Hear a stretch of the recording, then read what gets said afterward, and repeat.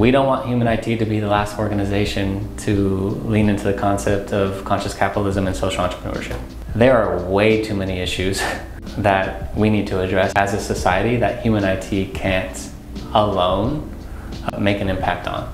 Doing something great for 10 plus years requires some type of like a refreshing moment. Mm-hmm. If we continue to talk about digital divide for too long, when people just don't get it, that's hard to get up in the morning to continue to fight and hit your head against the same brick wall over and over again. And I think now that folks finally understand it, and there are government entities who are willing to help fund some of these efforts, it's kind of been reinvigorating us as leaders to continue to find the energy and to continue to innovate and put our best foot forward into providing opportunities for others. So I think that's key. If you're going to be successful in the long run, you have to find ways to reinvent yourself, to kind of find new things to lean into, to find that motivation to continue to put your best foot forward. And I think that's what happened to us.